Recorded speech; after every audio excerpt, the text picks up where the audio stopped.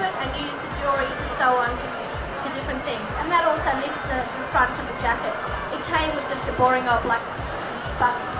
What we want to do here to change the look of it is I want to now add, before I do that, another broken earring trick.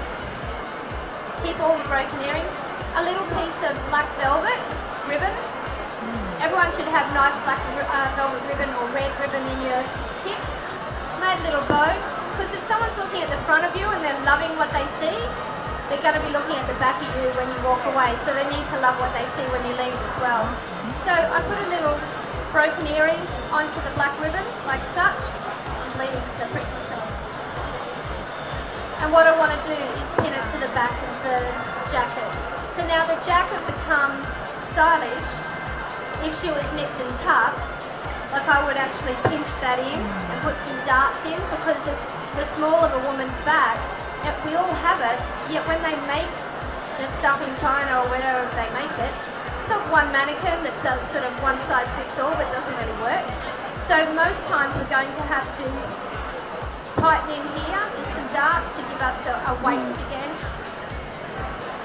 And then I would tack this on. So if I was happy with that, I'd stitch it on and you can make a really nice bow. Now what I'm going to do, it's cold, we're in Sydney, let's be stylish, let's be warm. Let's do what our foremothers did and use collars and cuffs. Collars and cuffs were buttoned on, hook and eyed on, or they were stitched on lightly, press studded, and they were able to be removed and put onto other outfits as such.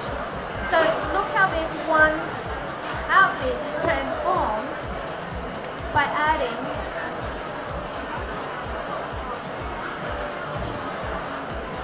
a nice little collar.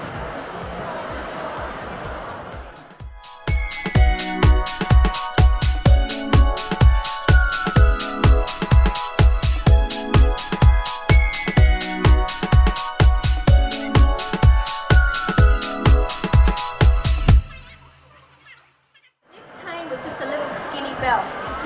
So I'm actually going to not use a skinny belt. I'm going to use a very cheap, pretty necklace that's broken and use that now as a belt. Because a lot of in the 40s they used a lot of these things as peplums, as little fashion items on their hip, which created difference to the outfit.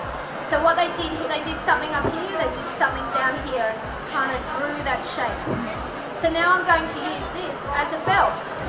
So if you'd like to hold that.